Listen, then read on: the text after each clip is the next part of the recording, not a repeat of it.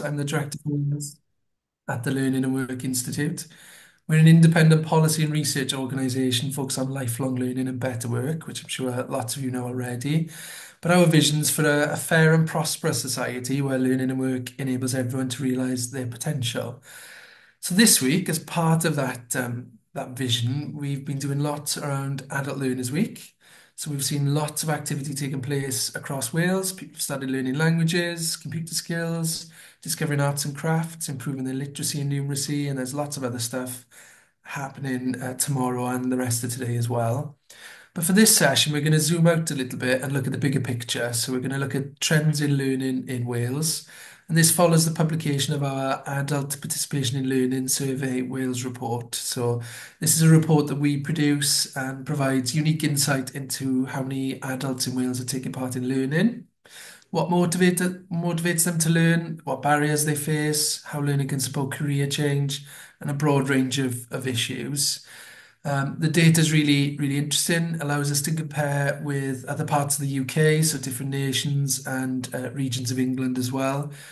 And I'm really pleased we've got my colleague Emily Jones here to talk us through the data. Emily's one of the authors of the report.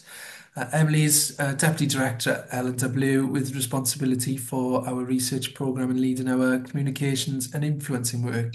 She's got 16 years experience in research around lifelong learning and skills policy. So really well positioned to talk about the subject at hand today. After Emily's chatted through the data, we're going to have a panel discussion. So we've got three excellent panelists with us today. We've got Chloe Rees, who's the Organising and Development Officer at TUC Cymru.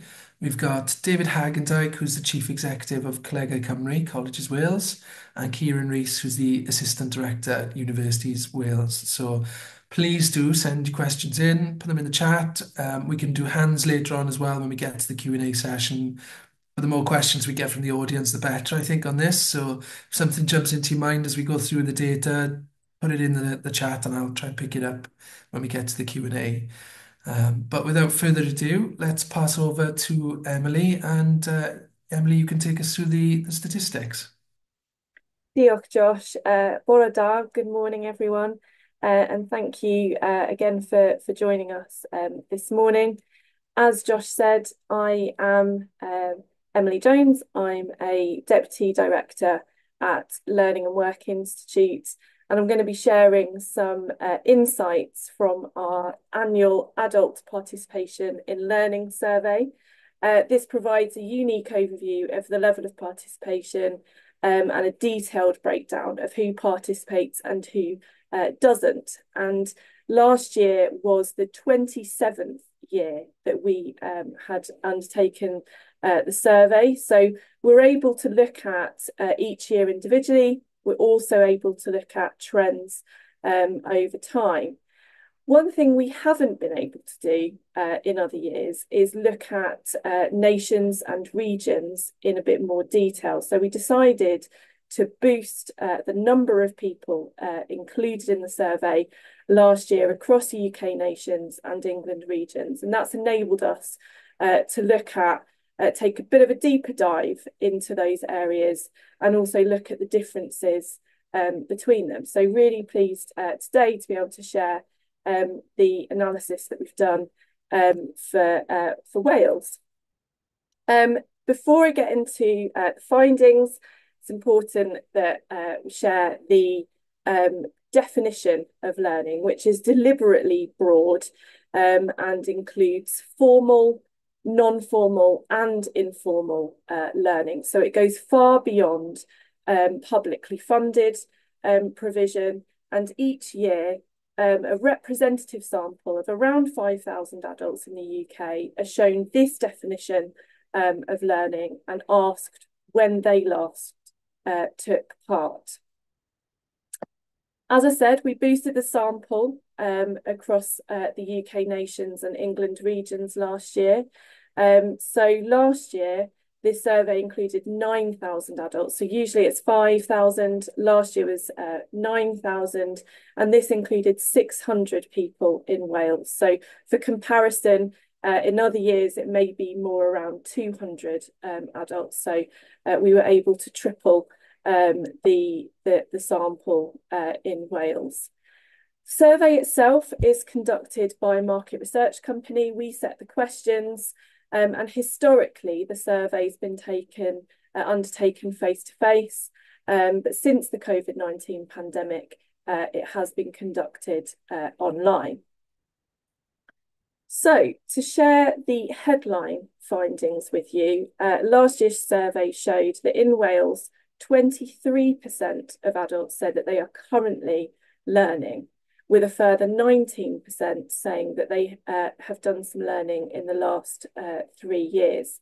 Now, in our analysis, we group these two categories together. So you can see there our overall participation rate is 41%.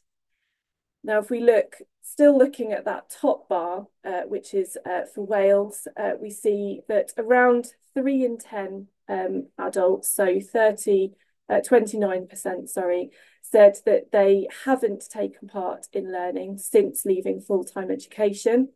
And a similar proportion, 27%, said that they have taken part in learning as an adult, but it was more than 3 years ago.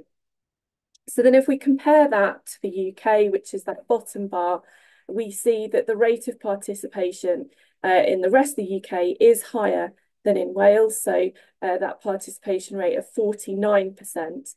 And the main difference here is the increased proportion of adults saying that they're currently taking part in learning. So 23% in Wales versus 28% in the rest of the UK. So when comparing levels of participation across the UK in 2023, the survey shows that the rate in Wales is equal to Scotland and below the average in England and Northern Ireland. So it is joint lowest participation compared to other UK regions and nations. But I think it's helpful to kind of look at some of the differences across the England regions as well, which really skews some of the results that we see in England overall. So really big difference if we compare London at 64% compared to those lower rates that we see in the northeast or east of England. And we've seen some of these regional inequalities widening since 2017, which is why we wanted to take a deeper look at what's happening across regions and nations, mindful that there's greater devolution of policy and funding, which should hopefully close some of these gaps rather than facilitate greater divisions. Some of the differences that we see in participation across areas can partly be explained by compositional factors. So who lives in a place? Some demographic groups are more likely to take part in learning than others, and I'll be coming to that very shortly. If we look at the survey over time, so in its 27-year history, the participation rate in Wales has been higher than the UK average in 11 of those years. Now, the survey doesn't provide insights on why that is. It might reflect changes in policy or funding. It may be to do with demographic changes, but it also can relate to the survey itself. So we've got a much smaller sample of people included in the survey in Wales. And so the rate does change over time in a more volatile way. So we do have to sort of treat some of these comparisons with a bit of caution. If we look at the trends in the UK overall, historically, you can see that the survey found around 2 in 5 adults participated in learning.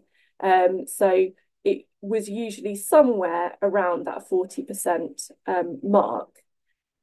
We then saw record lows between 2017 and 2019, so it dropped to just a third in 2019.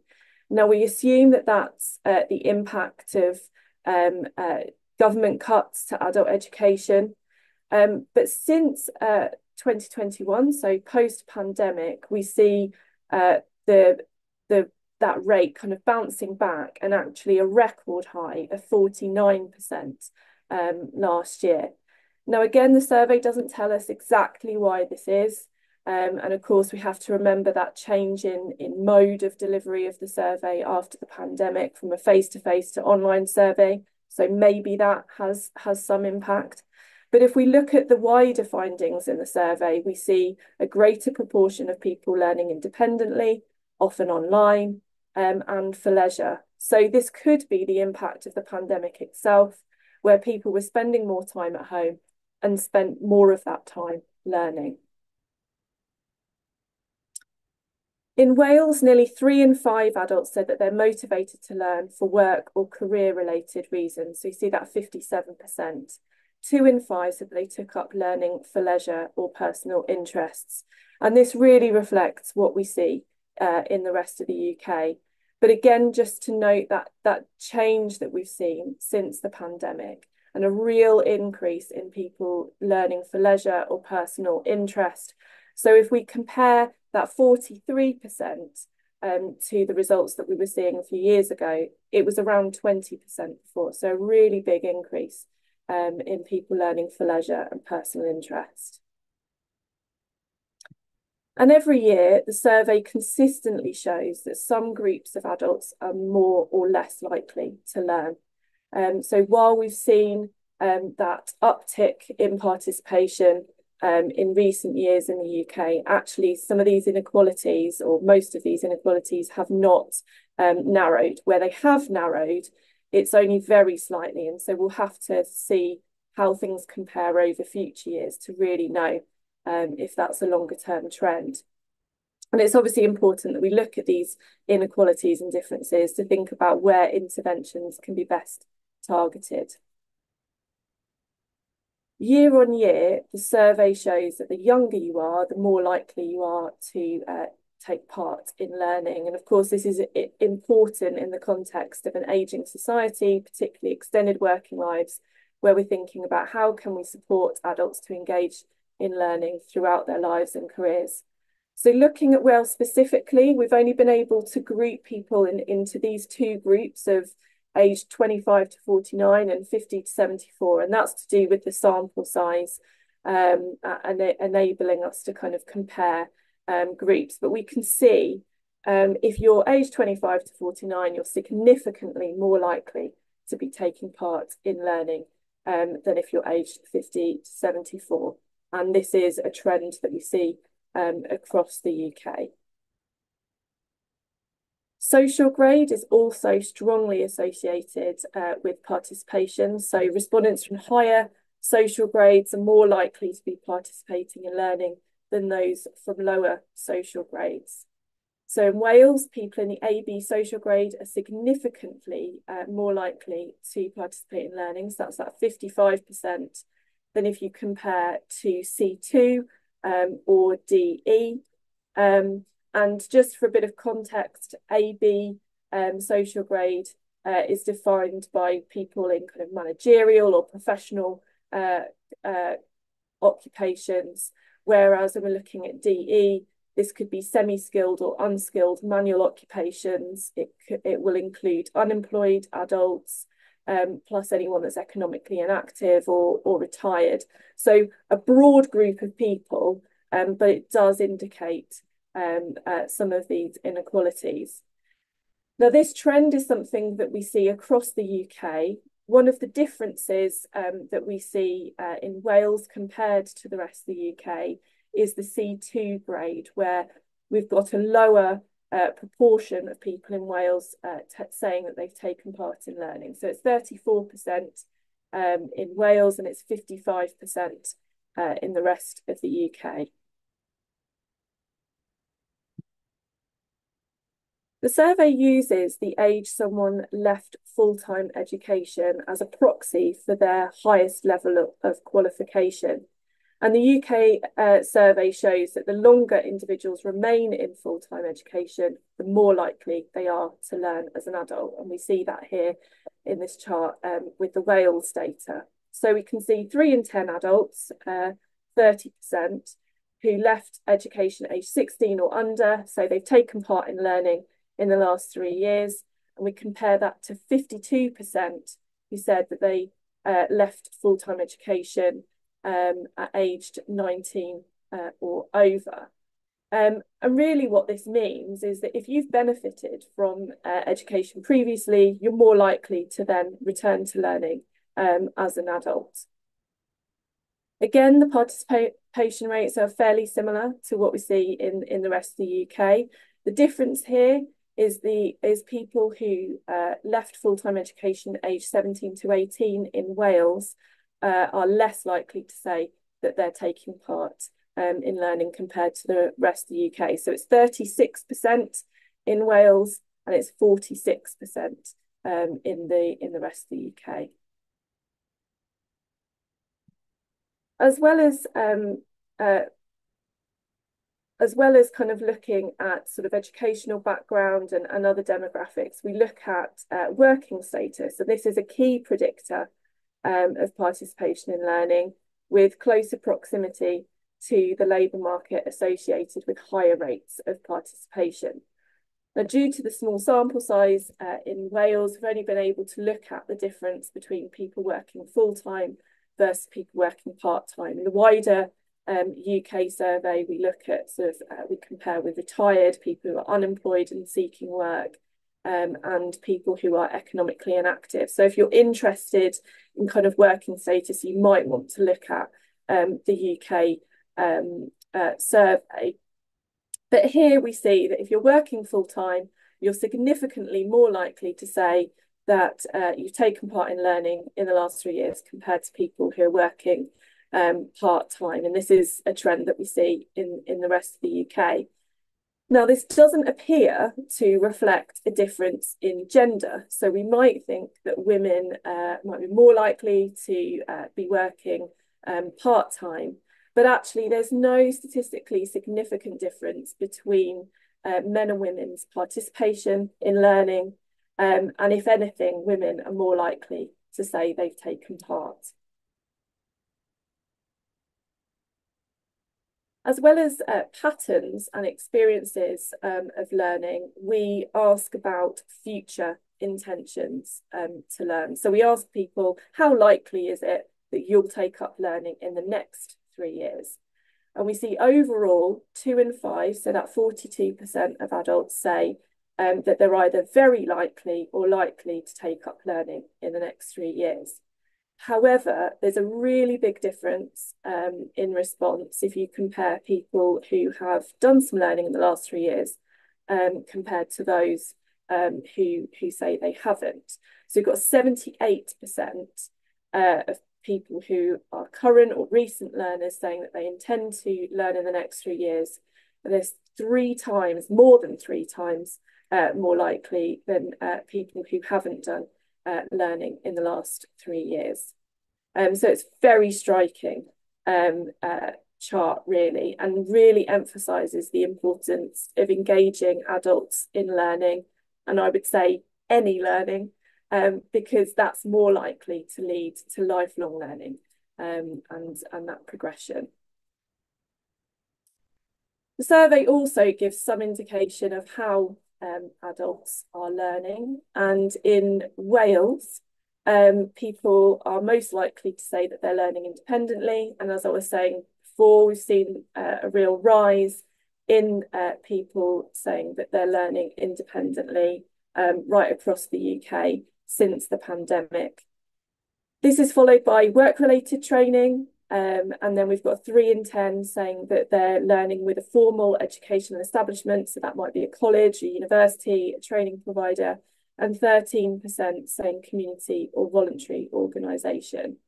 And this is very similar to the rest of the UK. In Wales, over half of learners said that they're learning online, so that's 55%. And that perhaps reflects that higher proportion of people who are learning independently. Nearly 1 in 3, so 31%, saying that they're learning face-to-face, and then 13% saying there's a mix. And again, very similar to the rest of the UK. In Wales, 65% of learners said that there was a fee attached to their learning. Most commonly, learners reported their fee was paid by their employer or they paid it directly. Just 5% said they took out a loan, which is lower than the proportion of learners in England. It's not statistically significant, but it is lower and perhaps reflects some of that difference in policy and funding. And each year we ask adults who have taken part in learning about the challenges that they experienced while learning. We also ask people without recent experience of learning what's preventing them from engaging. So starting with people who have taken part in learning, most commonly people say that the challenges they experience relate to work or time pressures, followed by cost. And there are other challenges related to people's situation, including illness and disability, childcare or other caring responsibilities and transport. But some of the challenges that we see relate to people's attitudes or perceptions of learning. So lack of confidence, feeling too old, or being put off by tests and exams. 1 in 10 learners said that they lacked digital skills or confidence for online working as well. So that's really important if we're seeing that increase in people who are learning online. Moving on to people who haven't got recent experience of learning, the top 2 barriers were cost and feeling too old to learn. So those are equally as much of a barrier as each other. Like with the learners, we also see disability or illness as a barrier, a lack of confidence and being put off by tests. Now, the trends that we see in barriers very similar in Wales to the rest of the UK. One significant difference is the proportion of people citing illness or disability as a barrier. So it's 14% in Wales, it's 10% in the UK overall. And this difference is statistically significant. Now, it could relate to a higher proportion of people in Wales reporting being in bad or very bad health, according to the census. But that's perhaps something to focus on. There are 2 other things that I wanted to pick out about barriers, which I think are important for policy and practice.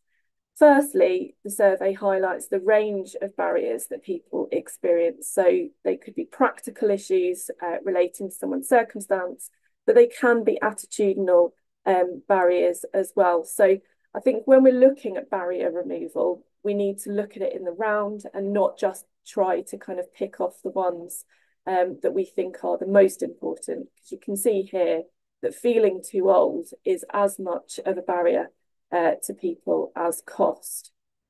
The second thing I wanted to highlight is the bar at the bottom of the chart. So we've got 3 in 10 adults saying nothing is preventing them from learning or they don't want to. So I think this demonstrates the importance of raising the value that people attach to learning, as well as addressing barriers. I think there's a temptation to kind of go to policymakers with a bit of a shopping list of things that we'd like and improvements that we'd like to see. But actually on their own, they won't necessarily result in more people engaging with learners. People need to see that there's a positive benefit for them as well. I wanted to finish with some additional insights on career change. Now, we don't include these questions each year. This was a one-off, but helpful to look at kind of the number of people who are saying they want to change career or job and what might support them to do that. So around 2 in 5 adults in Wales told us that they either want or need to change career or change job within the next 2 years. So 30% said they want to, 12% said they need to, and these figures are similar to the rest of the UK. For a bit of wider context, our wider research shows that around 6% of adults actually change careers. must actually change sectors each year. So this 6% might seem a bit low in the context of the economic changes that we've seen, how people are working, but also in the context of longer working lives. So it's really important that we understand kind of people's motivations and the support that they need. In Wales, the main reason for wanting or needing to change a career was to earn more money. That's perhaps unsurprising. But also people are looking for work that works for them. So people looking for a new challenge, wanting to feel happier at work, to get a job that would be more fulfilling, more interesting, more flexible. Only 1 in 10 said that it's because they feared or were at risk of redundancy. So people very kind of looking positively at what a new career or change in job could do for them. The main barrier to changing career is finance. So that could be about training costs, not being able to afford to retrain, or not being able to afford a pay cut. Again, as we see with the barriers to learning, some of the barriers are about attitudes or perceptions, so a lack of self-confidence, a fear of applying for jobs or doing job interviews, feeling too old. And some barriers relate to a lack of awareness of opportunities or guidance, with 17% saying that they either don't know what job or career they could do or where they would go for information or advice. When asked what support people would need, people most commonly said that they need financial support, and again that reflects the barriers in terms of costs for training and living costs while retraining. But people really said that they need advice too, and that could be advice on learning or training, their transferable skills, choosing the right learning or training that would help them actually get that job, and coaching as well, with 17 or 16% saying that they would like coaching support when they actually start the job, not just before. Nearly 1/5 of adults in Wales, so 18%, said that they didn't know where they would go that they didn't know what they might find helpful. And so kind of really making sure there's a proactive offer of careers advice is important. And then finally, nearly 2 in 5 people said that they would use a general online search if they were looking for information about changing career or wanting to change a job. And people are far more likely to just be doing that general online search than going to a recruitment agency, going to a training provider, speaking to an employer, or going to another service like Job Centre Plus. Second to a general online search, people are going to speak to their friends, their family, their colleagues.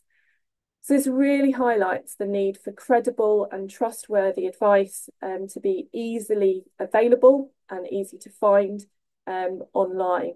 And again, just to pick out that don't know at the bottom. So 17% saying they don't know where they would go for advice. And this was a statistically significant difference compared to the UK. So people more likely to say they don't know where to go for this advice in Wales, which again really highlights that need to raise awareness of where people can go. So thank you very much for listening to me and sticking with me through all of those slides.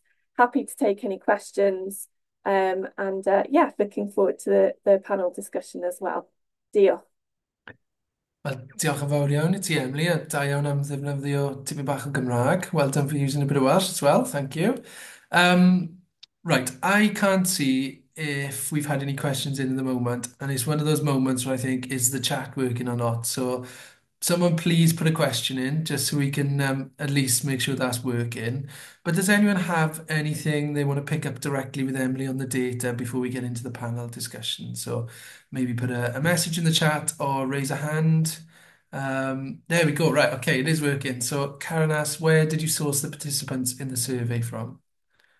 Um, so the survey is undertaken by a market research company, and they run an omnibus survey. So an omnibus survey means that they gather questions from different people, different organisations, and we're one of those. And they ask a panel of people those questions. So for the UK survey, it's representative of the UK. And so that enables us to kind of look at trends and sort of do deeper breakdowns. But the contacts, the people themselves, come from that panel survey run by the market research company. Okay, so we know the tech works now, which is great. We can see some questions coming in. So Oliver asks if the sample size for Wales was consistent over years and what size it was. He does apologise, he missed the beginning. So I know we did pick this up, but do you want to address that one quickly, Emily? Yes, that's fine. So usually we survey 5,000 adults across the UK. That usually includes around 200 people in Wales. Last year, we boosted the sample so that we could do this more detailed analysis. And so in Wales, it was 600 people out of 9,000. Fantastic. Catherine, do you want to come in and ask a question? Thanks, Josh. Thanks, Emily, for a really fascinating presentation. It was really interesting to see what's standing out for Wales as well. I was particularly interested in the age categories that you profiled there. I know you're only looking at the two categories, but you may not be able to answer this question, but it's an observation potentially. Um, I'm just wondering that the participation rates are up to the age of 50 are much greater than the higher age categories. I'm just wondering whether or not that's driven to some extent with the priorities that Welsh Government set in terms of employability skills and ESOL and digital literacy and things like that. So in Wales, are we seeing the priorities set by our government as a as is having an impact on the age profile there? Is there anything in your research that might have picked that up? So the survey itself doesn't provide insights on why we see the results as they are. And I will let the broader panel kind of give reflections on kind of the specific context in Wales. But just to say that I think you are highlighting some things that will impact on what we see around age. So if you think about the working status as well, so people are more likely to learn if they're working, their proximity to the labour market has that means that they're more likely to be taking part in learning. So the younger you are as well. Um, so, but it's something that we see across every year. We've been undertaking this survey for 27 years. That the younger you are, the more likely you are to learn. So that could be driven by policy decisions, but it's something that we've seen over time. So over that time, policies will have changed, but that trend still remains. So it's unlikely to be anything that's happened very recently. Okay, and we'll come back to that question, I think, for the panel, because we could pick up in the Welsh context with that. Before I come to you, Kira, I'm just going to pick up one more in the chat. So, do we know if the sample included ESOL learners, refugees, asylum seekers? So, are we able to pull that out of the data? We're not able to pull that out of the data, and you might have noticed that I didn't talk about kind of race and ethnicity within the presentation, and that's because so when we're breaking down kind of some groups, as we saw with age, as we saw with employment status, certainly when we start looking at ethnicity and other factors, we don't get that kind of meaningful those meaningful findings that are robust. So we don't know about people's kind of asylum or refugee status or their English language needs either. Brilliant. Kieran, did you want to come in? Yeah, great. Thanks, Josh, and thanks, Emily. Just two slightly specific questions, but just trying to understand, I suppose, what's going on in some of the figures. So, I saw that 17% of those who are participating in learning are doing so in a university setting. But then, when you asked about how learners are funding their studies, 5% of learners in Wales are accessing a loan. Is that the same sample size? Because I would have expected if 17% of them are in university, that the loan figure would potentially have been higher. It's the same sample of people. And again, I couldn't say why it's different, but maybe they're not kind of younger people doing full time study at university. So maybe they are doing some learning with the university, but it's not necessarily a degree program or a full time degree program. But yeah, I'm afraid I can't say from the survey results themselves. And the other thing I was wondering is, do you have any sense of the regional variation within Wales? Because from a higher education participation point of view, we know South Wales Central is the absolute highest. South Wales East, right next door, is the absolute lowest in Wales. Do you have any sense of how that breaks down across Wales for the learning more broadly? I'm afraid we don't. And if we did start to break it down into It wouldn't be, sub-regions in Wales, then we'd be looking at very low yeah. sample sizes. Usually with the survey, we with the 5,000 adults that we do, it's around 200 in Wales, and we can't do this level of analysis in Yeah. Wales as a whole nation. So unfortunately, we can't do kind of sub-regional analysis within Wales.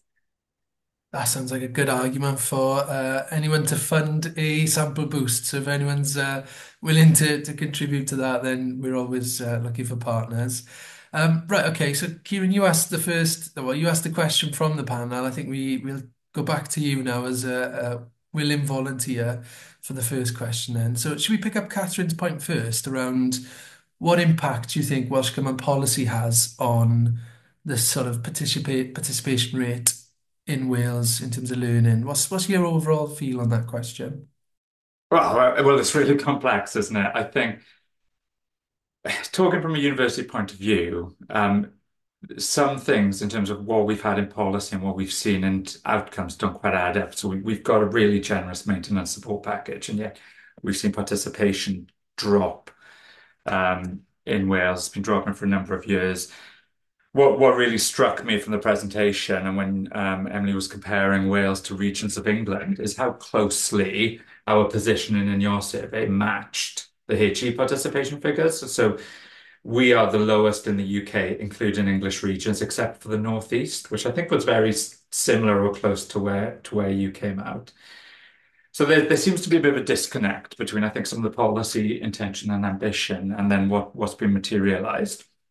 Where there has been some good news, and actually a bit of a good news story, is we have seen a 45% increase in the number of university learners aged over 30 over the past 6 years. So we have seen a big increase in adult participation, like, older adult participation um, in university. And that means now we have got the highest proportion of 30 plus.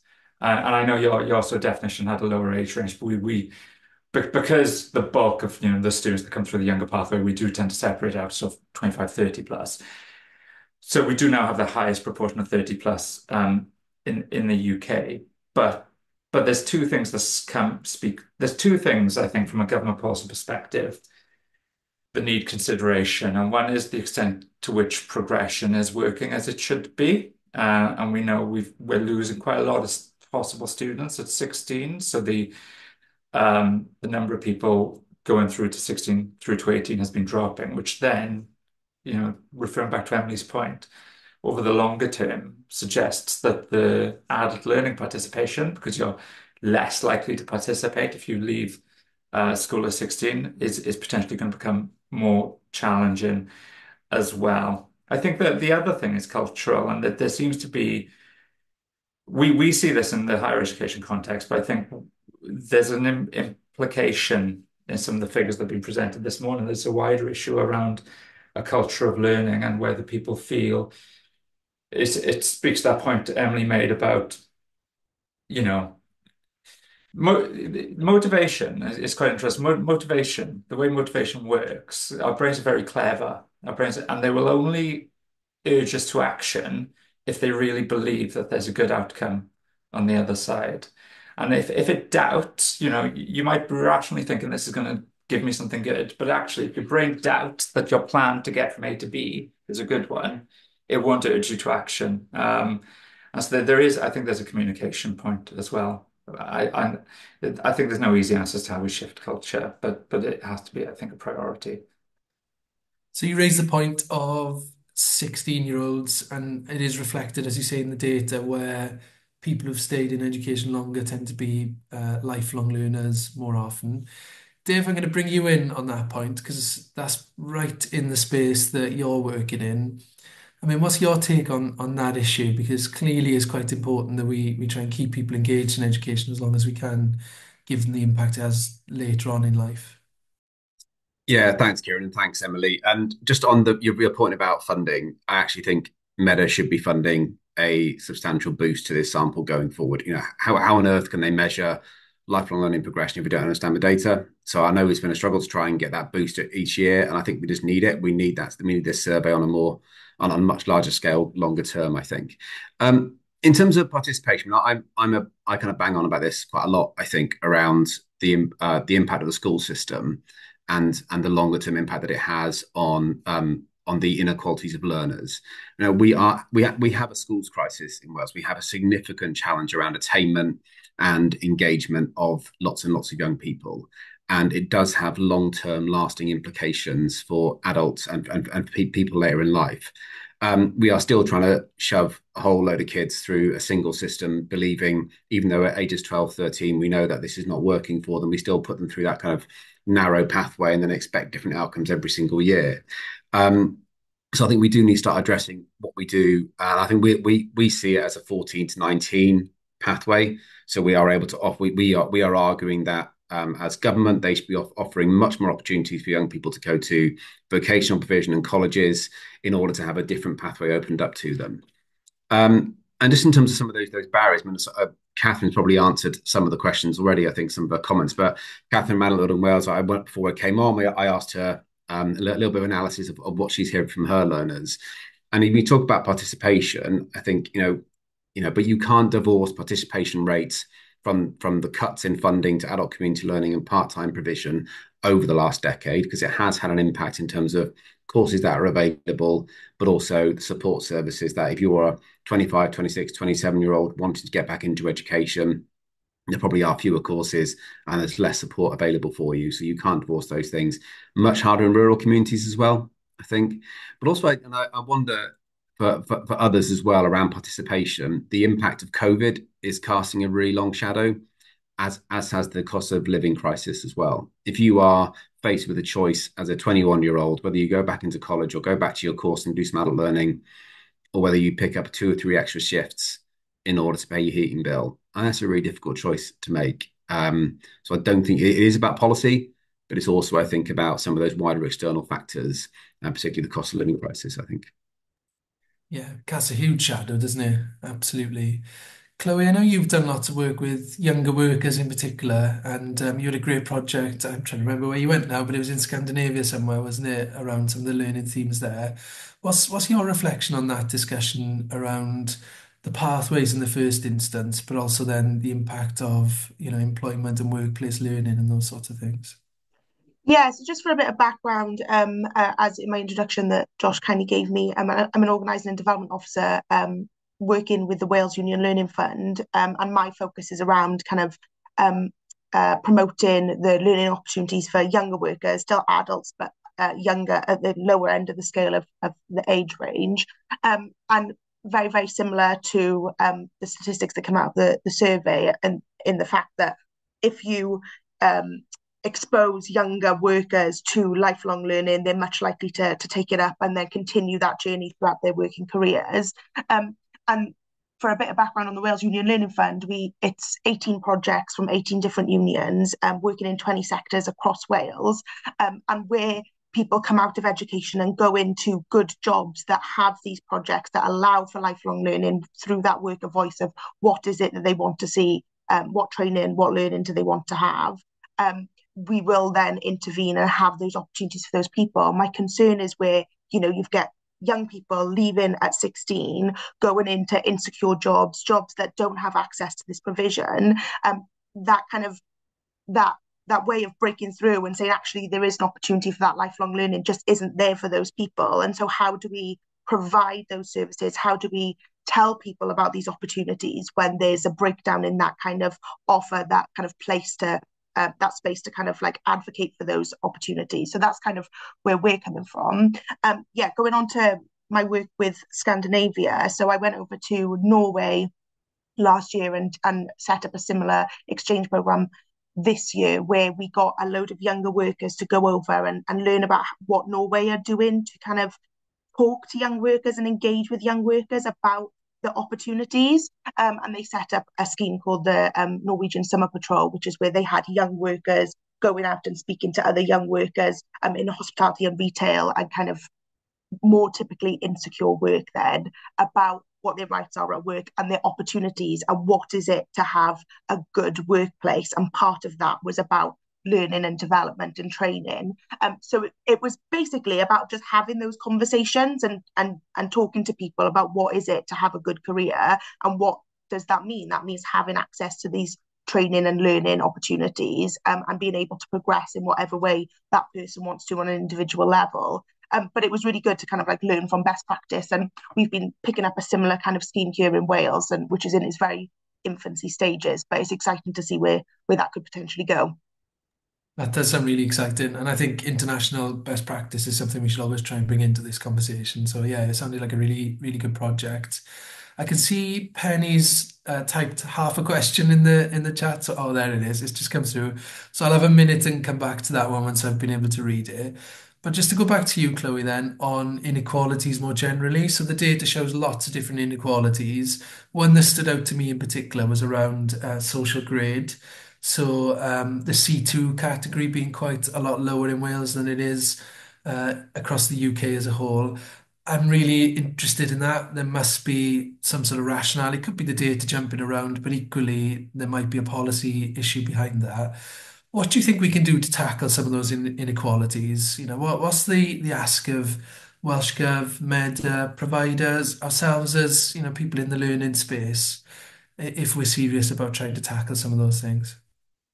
Yeah, and I think one point that I would like to just kind of highlight what was brought up in the survey was this idea of kind of being able to see everything as a whole approach and not just kind of coming in with a policy idea from looking at one part of the statistics. And I think something that's really good about what we do within TUC Cymru and the Wales Union Learning Fund and the projects is that it comes from the worker voice. So where you have workers which are kind of more typically lower skilled, being able to have those conversations through their union learning reps, having those conversations on the ground about what training do they want, what do they feel like they need within their working space, whether for that specific job or whether that's their own personal development, and then having those initiatives to then take up those offers, take up those opportunities. I think that that the idea of like the confidence building as well, it is key to that, and having a space to be able to say, actually, okay, this is what you need to be able to have the right environment to be able to learn. And I think having people on the ground to be able to do that would really, really help. Where we've got the Wales Union Learning Fund, it works. We've got, in some of our targets, we've got over 100%, sometimes 200% kind of achievements, but we know that that's not happening in every single workplace. So it's about kind of learning where it's working well and being able to replicate that and adapt it into places that potentially it's not working or it isn't there at all. So yeah. And Dave, what do you think about this inequalities piece? Because you mentioned funding earlier on and the sort of path of the last decade or so. But we've now got this tertiary approach where we're looking at, all different modes across the piece, which gives us an opportunity to think differently, I think. So what do you think about how that can help us tackle inequalities in learning?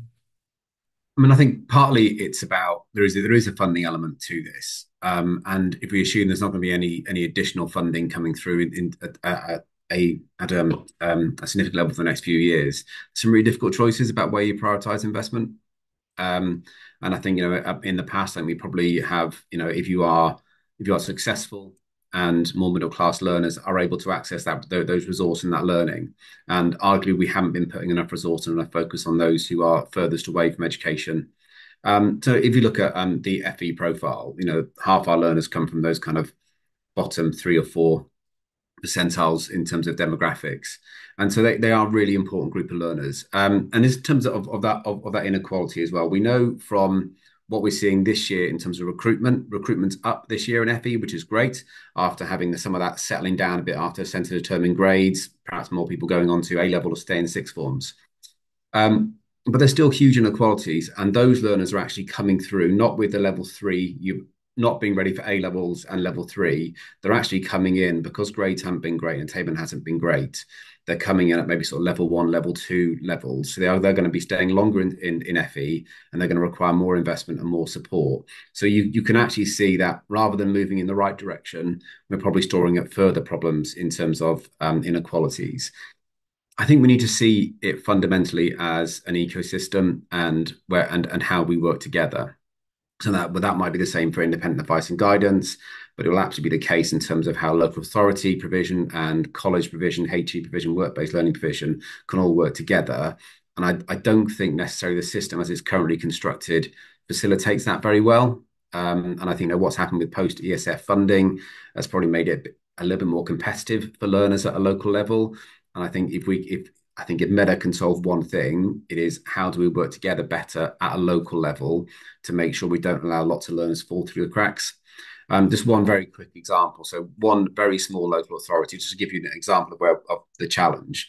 One small local authority in Wales has fed back to one of our principals that there are 200 young people, school leavers, who they don't know where they are, having left school at 16 this year. So they're not in education, not in training. We think they've probably gone into work. If they have, then I think they've probably gone into very low paid, very insecure work, probably non-unionized work as well, Chloe, I would imagine. So these are the people in 10 years' time, Catherine and others in Adult Learning Wales and other providers will be picking up to try and educate and so I think we need to stop it at source, but we also need to work together much better, I think, at a local level to make sure people aren't falling through the cracks. I think there's a great opportunity there, isn't there? But it does also show attention, I think, because governments around the world have been really keen on people getting higher level skills. But as you say, Dave, a lot of the experience in recent years since the pandemic has been people missing those opportunities and coming in needing lower level skills in the first instance to get them on that pathway. So there is a tension there, I think, that's quite hard in policy terms. We're getting questions in thick and fast now, which is fantastic. So I'm going to pick up Penny's question first. And if you wouldn't mind picking this up, Kieran, but she mentions quite often people are disenfranchised for reasons such as not being able to afford education, timings of classes, and the lack of transport. Now, I think this is really interesting because that gets the wider piece around access and inequalities. We often talk about education on the bits that are really obvious in policy. So finance, for example, we've talked about already. But something like transport can be just as impactful for a lot of people as to that bit you mentioned earlier, Kieran, whether you can see yourself getting from A to B quite literally. So what do you think about the broader mix of who should be involved in education policy to make that work? So there's so many points I want to say, and I'll try to be relatively brief. But I think proximity is a really interesting question. So the highest participation in higher education in the UK is in the place that has some of the worst deprivation and the highest levels of free school meals, London, where participation is 60%, including from some of the poorest neighbourhoods in the country. And there's a few reasons for that, and part of it is demographics. We know people from certain ethnic backgrounds are more likely to participate in higher education. But part of it, the evidence suggests is because they can see the jobs and the pathways and where the universities tend to be very local. They tend to be able to see the universities. So it does make a really big difference. And I think there's probably no coincidence that the highest participation areas in Wales tend to be the ones that have the highest concentration for higher education participation tend to be the areas that have the highest concentration of universities. And I think picking up on, Dave Hagendyke's point, sorry, I don't know why I used your full name for Dave's point. Um, we, we've seen a really worrying, and it speaks to the pipeline. We've seen a really worrying drop in the number of 16-year-olds who stay on to any kind of education, whether it's education, training, or work-based learning. We've seen a 10 percentage point decrease in 5 years. And that feeds into our whole pipeline. And the thing with Wales is we have a much bigger pool of people who have no qualifications, and we have a smaller pool of people who have higher education qualifications. And actually, what we do need is the entire pipeline moving along, especially as we get into the more competitive sort of global economic environment that we're likely to be in the next 10 years. And it's challenging. So in universities, the Welsh universities, 40% of our students come from the lowest two deprivation quintiles. So, nearly half of our students are from quintiles 1 and 2 on the Welsh index of multiple deprivation. But actually, we need to get that up. And so what we do to help people feel like it's something for them and that it's something they can access is really important. And I think just a personal reflection, one of my first jobs was working for Swansea Council, and we had a problem back in 2010, which is exactly what Dave mentioned. They didn't know where the 16-year-olds were going, and the job was to drive to their house, knock on their door, ask them what they were doing, and if they were in work or if they were in education, brilliant, they get ticked off the Careers Wales database. But if not, we take them in the car to Careers Wales, get them an appointment, but that was, it won't surprise you, that was ESIF funded work. And it's resource intensive, takes a lot of time to do those sorts of interventions, but they do work. So I think the other question is, what is this something local authorities can do? Is it something we do on a regional basis? I think we seem to have gone backwards in our understanding of where young people are going.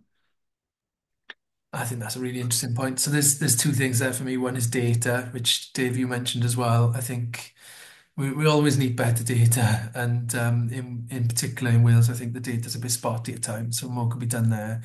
But that project you mentioned in Swansea sounds really interesting. That's quite an activist way of doing it, and I suspect a lot of those types of approaches have gone as the European funding situation has changed as well. So we know we've got projects still out there like Jobs Growth Wales, but there's always a question on the resourcing of those, I think, at the moment, isn't there?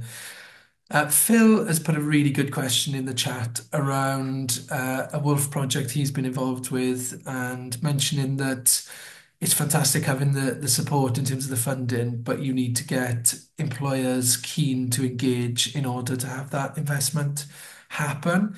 Chloe, I'd be really interested in your thoughts on that. I mean, from a Wolf perspective, obviously unions working in partnership with employers are a great way of getting that to happen. We had lots of good union and employer awards in the Inspire Awards this week, for example, which was really nice to see. But what can we do to push that further? Because we know employer investment in skills is lower in the UK as a whole than it is in a lot of European countries. Yeah, and the thing is that you can't be banging your head against a brick wall where you've got this pot of money and this opportunity for somebody, but if the employer isn't going to give them the release, then it's just kind of like not going to go anywhere. And we need to change the culture, not just of individuals wanting to learn, but the ecosystem of what learning and lifelong learning does for individuals, for workplaces, community, society in Wales. Just two small examples, like on some of the projects that I've been working on, there was an individual who had really bad mental health and was, on the way to go to leaving his work. He couldn't cope with it. The Wales Union Learning Fund funded this gentleman a beekeeping course. Now that wasn't applicable to his job at all, but being able to do that beekeeping course actually really supported his mental health and kept that man in work. Now that supported the employer to keep that person doing his job and doing it well. Another example that I've got is that the Wales Union Learning Fund was funding probation workers to be able to deal with gambling related harms and being able to actually went to this training with the probation workers. It was fantastic and fascinating, and seeing these probation workers going, oh no, I've never really come across gambling, and then these people with lived experience talking about what had happened in their lives and being like, oh my gosh, I've seen this in so many people that I've dealt with. And you can see the training taking place and how that would help the service to be able to better do their jobs, better serve the communities. And we have to see learning as something that supports workplaces, supports employers, and progresses those individuals in those workplaces, that makes better workplaces. But in order to do that, we do need to have this kind of cultural shift, and that does come from the top down. So it's fantastic to see so many of these awards taking place, but we need to go further. We need to make sure that good employers are getting that recognition and bad employers are being called out, and there is like that accountability there in place. Yeah, those sound like fantastic examples. And we had a project last year on the citizens curriculum, which was very much on this track, trying to deal with capabilities that are perhaps broader around learning. And you can see it has a huge impact on lots of different factors. And I'm going to bring in a comment from Catherine on this as well, because Catherine and Penny having a good discussion in the chat as you'd want.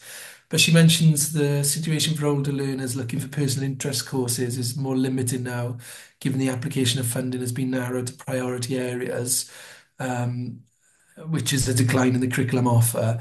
And she mentions that we know this type of learning has much wider benefits, which is what you were saying just now, I think, Chloe, in addressing things like isolation, health, well-being, confidence building, and self-esteem. So that really reflects the work we've done as well. Dave, what do you think about the balance on that? Because, for obvious reasons, with funding constraints, there's been a much more functional economic view of education provision in the last 10 years. Have we got the balance right on that, do you think? No, I think the balance has shifted in the wrong direction. And we aren't maximizing the value, I think, of adult education around solving some of the other problems that we have as a country. So, for example, social prescribing and education for health and well-being, and really, I suppose the really frustrating thing, but also I suppose the point of optimism is that I think we know what works in a lot of this.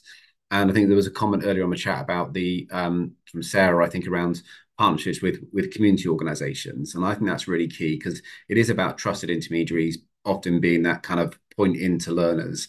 So there's some really good work I know which some of our members do around family learning. So one of the citizens curriculum pilots with Cardiff Vale College and Easton High School, where you have colleges working in partnership with schools to deliver adult education to parents in the school, because the school is a setting which they're perhaps not comfortable is the right word, but they are familiar with, they know, and they trust to be able to come and deliver.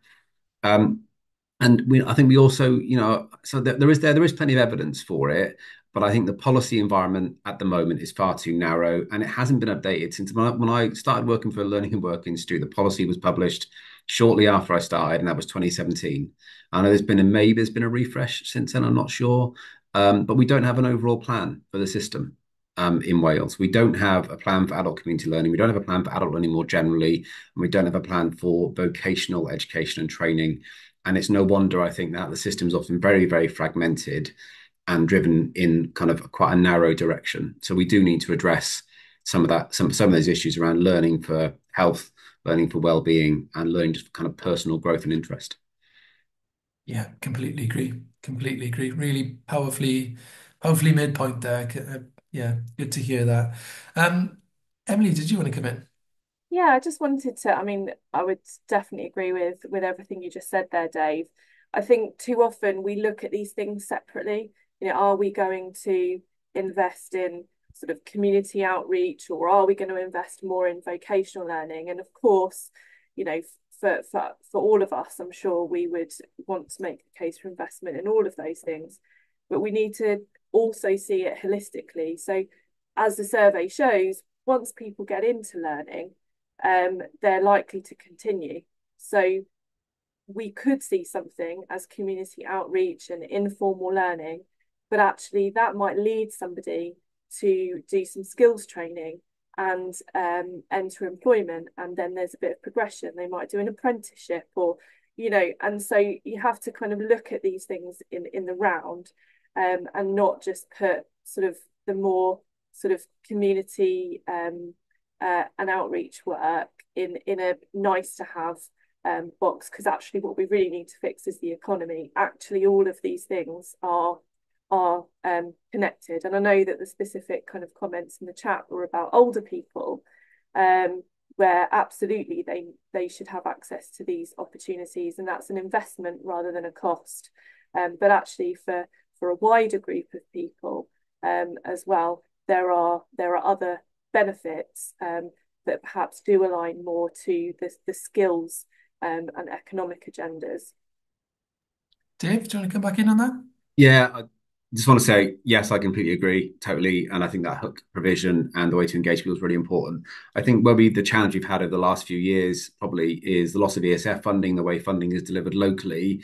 We're not incentivizing that local cooperation. So there will be fantastic adult community learning provision, either through Adult Learning Wales or through partnerships on the ground that are delivering at level 1 and 2. But we're not always thinking about the progression onto level 3 at a college or somewhere else. Where I think we are pretty good is thinking about that progression for young people from from 16 to 18 onto universities. But I just think we haven't got that right in terms of progression beyond those kind of lower level and hook courses. I think that's driven by funding and it's driven by competition at a local level, and that Meta absolutely have to get into how does an adult learning partnership work effectively at a local level so that it works for learners and they have that progression. And I think there's a huge opportunity for this now, isn't there, with Meda potentially playing a coordinating role there. It gives us an opportunity to zoom out and look at that system as a whole and start to think, okay, what are the linkages and how do we engender that sort of culture of all of us working together rather than, as you say, competing potentially in some areas. But yeah, I think it's a good time to be asking that question. Kieran, did you want to come in? Yeah, I was just going to say, I mean, a particularly good time given, we are anticipating um, something happening on replacement structural funds. And actually, I think there's some consideration because in some areas, operating on a local authority level for this sort of work makes sense, but some local authorities are extremely small. And what you can do, through collaboration on a regional basis, I think you can gain efficiencies because jumping back, someone's comment earlier around the timings of classes, the kind of provision, that helps people get back into education that's flexible, that's in the evening or, at various different times, it's expensive to deliver. It's difficult to do it in a really flexible way. And actually, if you can do it at scale, that's what helps. And I think something we always, I just want to make two other points. Something we always say about outcomes is actually, if you want a healthier population with less crime, that's happier and trusts each other more, then get them better educated. Because, the higher people go through education, the more all those things come through in the population. And then I think there's two things around the adult education piece. One is those who are, quite far from the education or possibly from the employment space and need a lot of support to get back into it. The other conversation we had was around those in work. Um, and I think Chloe kind of hit the nail on the head earlier around some of the capacity of employers because UK government did a lifelong learning entitlement pilot last year, which was meant to be this thing that can allow people to do smaller, bite-sized level 4+ pieces of study. And what they found was that the demand was not there in such a volume that made it work. That's not to say the demand couldn't be stimulated, but there wasn't latent demand. The employers weren't looking to get more of their staff into education because for various reasons, including the current economic climate, they were reluctant to give up that staff time. So I think there's another piece about how exactly we get programs that can work with employers, particularly, I mean, jumping back to that discussion on C2, if you look at the employer mix in Wales, we tend to have a lot micro and smaller employers who may find it even harder with people in C2 social grade to release those people for the time they need to enter learning. I think that's a great point. So we're just about to kick off a project actually on employer investment in skills, trying to understand some of those issues. So hopefully I can come back to you in a year or two's time with a few more answers. And what's interesting about that project, it is comparative. So we're doing Scotland, Wales, Northern Ireland, and England, separately, but at the same time, if you see what I mean. So we should be able to generate some good learning from that.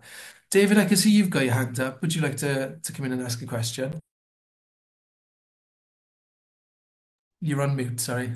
Sorry, just realised that as I started to speak, that I don't use Zoom very often. Hi, David Ellsmer. I'm Partnership Manager for Serco. We're delivering the Restart scheme, DWP Restart scheme for long-term unemployed across Wales.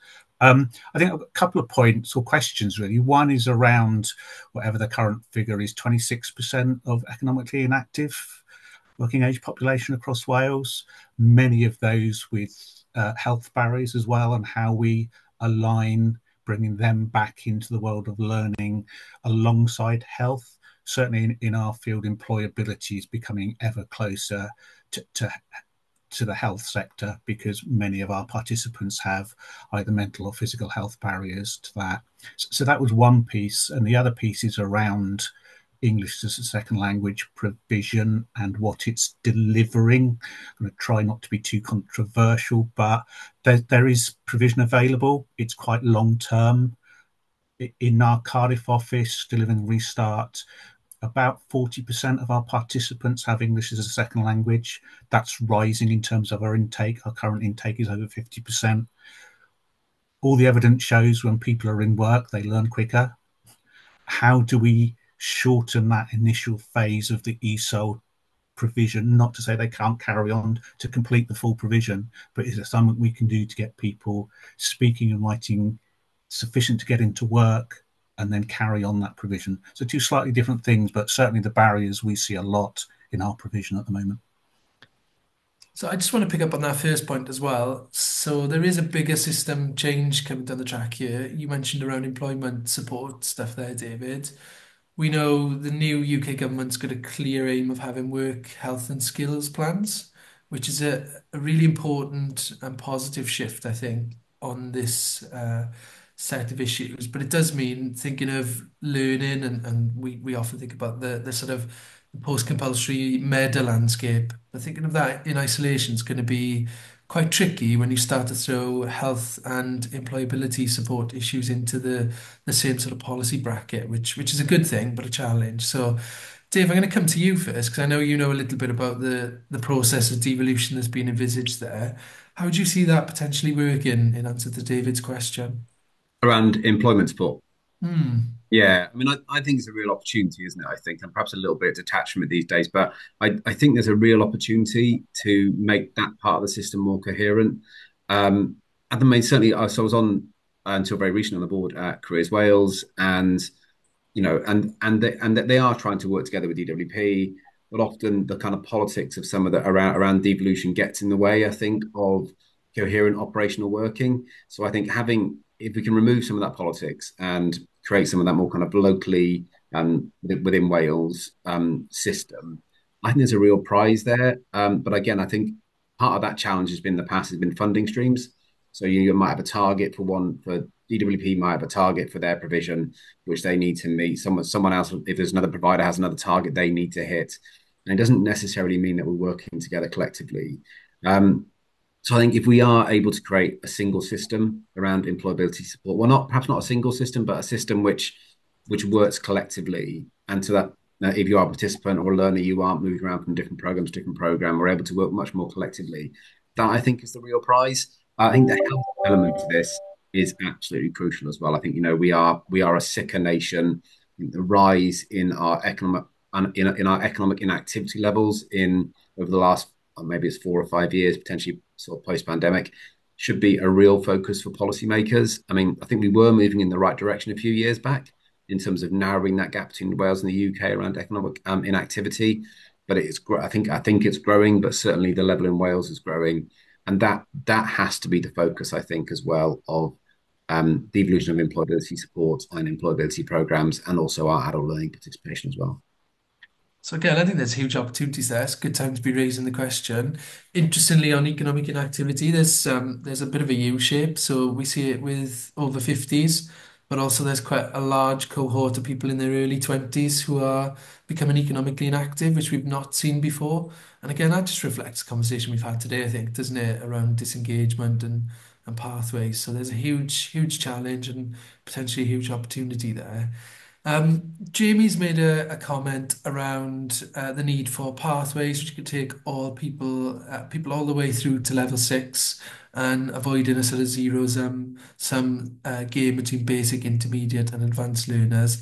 And he also raises a question which I don't think we're going to address today because I think you could do a whole webinar on it, but how the apprenticeship levy is broken, doubly so, I'd say, in a Welsh context, given the way the funding works and everything, but how that changing might help businesses pay their fair share. So I think maybe we'll come back to that one with a bit more info once we've had a chance to do some of our employer investment in skills work. I think we're getting close to the end now. We've had a really good discussion. I want to end on a positive note. I think it'd be good to chat about some of the good stuff that's happening because we've spoken lots about the challenges. So perhaps if we go around each of you and just give us an inkling around what you think some of the most promising initiatives are or things you're excited about that are happening at the moment you think are making a difference in this space. So, Chloe, should we go to you first? Yeah, I'd go back to some of the things that I was talking about earlier, like the gambling related harm. There's some other really cool stuff taking place as well around tackling, kind of learning about tackling gender, kind of the way that people talk to people in the workplace based around gender and how that can be different and how we can make more inclusive workplaces. And it makes me really, really proud that the Wales Union Learning Fund is funding that learning for workers to make more inclusive, safer, healthier workplaces for people in work. And I think that there are really, really good stories, and we are making a commitment to continue to promote it as much as we can and get people change cultures so that actually learning is part of that package of making better workplaces. And of course, is it next week? Is the 25th birthday? Yes, I can't believe I didn't say that. It's Yeah. 25 years since the Wales Union Learning Fund. We've got an event next week in the Pier Head, and everybody's welcome. I'll put the link into the chat as well before the end of the session as well. So if anybody fancies come in, please feel free to. Yeah, we're all looking forward to celebrating that with you. I think that's a huge occasion. Kieran, what about you? What's positive from your perspective? So I think fundamentally I always find things like the stories we heard at the Learning and Work at the Inspire Awards this week some of the most motivating, and the story of the award I presented, for example, of the refugee from Syria who was able to get her teaching qualifications, now working, I think, in Cardiff and Vale College, and with ACT, delivering teaching, and it's just reminding us of some of that sort of what doors it can open. But on a kind of more system level, I'm always really impressed with some of the Wales-wide work the universities have been doing with schools, such as the mentoring programs. And when we're talking about giving people, a clear pathways to get to where they want to go, or where they might not even realize they could go, I think there's nothing better than putting students into schools to mentor people. And that's what we always emphasize. It's not the tutoring, it's mentoring. There's a distinction there, and I think it's one that's really valuable.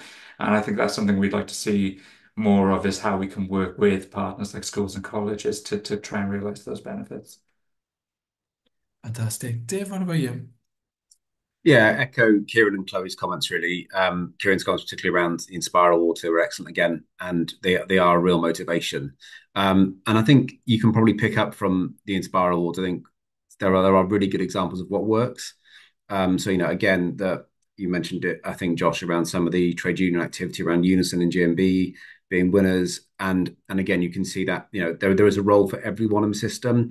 And I think one of my reasons for optimism, I suppose, even with budget pressures, leaders that I work with in the college sector, whether it be sort of Catherine Madeline in Wales or principals from other colleges, their instinct, and higher education and others, is their instinct, even when times are tough, their instinct in Wales certainly is to still collaborate and try and work together to solve the problems. They are under real pressure with budgets, but they aren't looking necessarily to draw up the drawbridge and protect themselves. They are working together as much as possible. I think that's a real reason for optimism.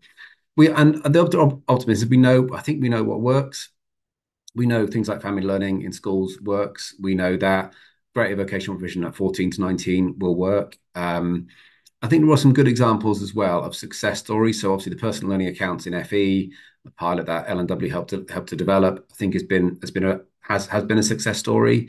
And I think also we probably don't celebrate enough, I think, the success of our Welsh language learning in Wales as well. I think it's been one of the real success stories over the last kind of 4 or 5 years, where we've seen real growth in demand for, and this is not colleges delivering this necessarily. This, but I think there's some really good stories there. So I think it isn't a case of, I know we said it before, it isn't a case of like build it and they'll come. I think you've got to build the right thing with the right people involved. But I think if you get some of those foundations right, then I do think adults do want to learn if you can address their barriers and we can make the motivations right.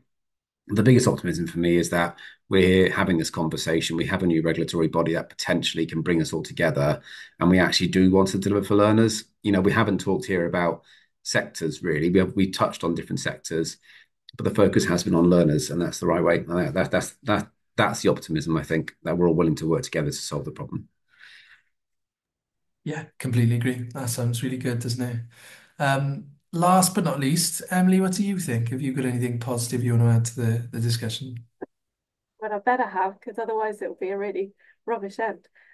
Yes, I wanted to just share some work that we did in Wales around career change. So we had a programme called New Futures, where we were running pilots across the UK to test approaches to supporting people to change career where they'd been affected by the COVID-19 pandemic. So we ran a pilot in Wales, which was led by Arolwg, and it focused on supporting women to reskill and move into jobs in tech. So I will share a link in the chat, which will tell you a bit more about the programme. And we've got an evaluation report of the pilots. But most interesting, we've got some videos from the pilots, including the one in Wales. So please do take a look at that. Thank you very much. That's yeah, it was a really exciting project, that one. So nice to see that come to fruition as well. Okay, so we've reached the end. First of all, I just want to say thank you, Emily, for running us through the data, and Kieran, Chloe, and Dave for giving us such a positive discussion. As was mentioned earlier on, I think there's bags of energy, bags of ideas. We know what works. We just need to try and make it happen now, and now's a good time to do it. In terms of next steps, so Catherine makes a really good point in the comments that she hopes this survey can be used to inform change in some of the development areas we've identified. We at L&W are always up for working with other people to inform this space. We've got good evidence on what works and we want to use it. We know Meda's going to be consulting on their strategy soon, and that they're going to be really keen to find out what works and how we shape that as well. So if anyone's got ideas, we're always happy to work together. But next steps for us are going to be using that data to hopefully inform some of the change that's to come. But thank you again for your participation. Thank you for the comments in the chat as well. It was a really good session, and I hope you all enjoy the rest of Adult Learners Week. Thank you very much. Diolch yn fawr iawn.